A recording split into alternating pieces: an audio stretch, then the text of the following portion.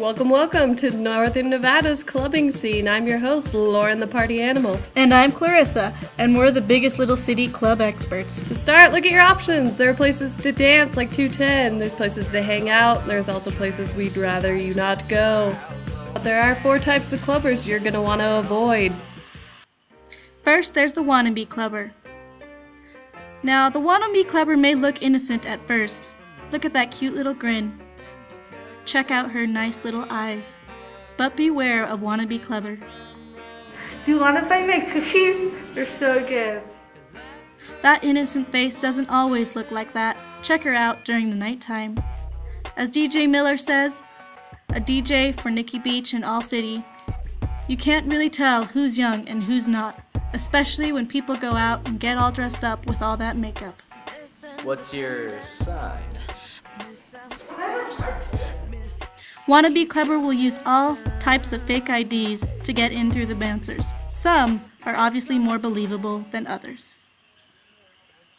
Then there's the constant clubber. According to Samantha Sweeney, a waitress at Imperial, the constant clubber will always wear a skanky top and skanky skirt with tacky boots and teased hair. She has a bunch of stamps to show how many times she's been out in a week. I mean, it's freezing. She should be wearing a coat, like a hat or something, like a scarf, but I mean, she'd rather freeze her ass off. It's 30 degrees out.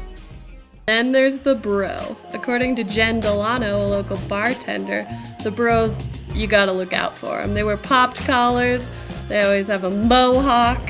I mean, they only drink Coronas. Hold the line, please. They wear hats. They wear their sunglasses inside. I mean, they're just tools. Not to be outdone, there's the creepy downtown clubber. According to Sarah Corder, a local bartender, he usually wears a button-down shirt, half-buttoned. Kind of creepy if you ask me, but he likes to show off those nicely sculpted pecs he's been working on. Covered in hair, I might add. He also wears gold chains, kind of gross. He gets a little hot when he's clubbing. He's also been known to wear a sweet bowler hat. Not that sweet if you ask me. Or wear a bird on his shoulder. Want to feed Polly a cracker? Yeah? Last but not least, DJ Miller says there's those cougars, creepy women who can be just as creepy as guys. I haven't partied since the 60s, but I still got it. Wow. But no matter who you run into, the night's always gonna end the same. Awful, anybody?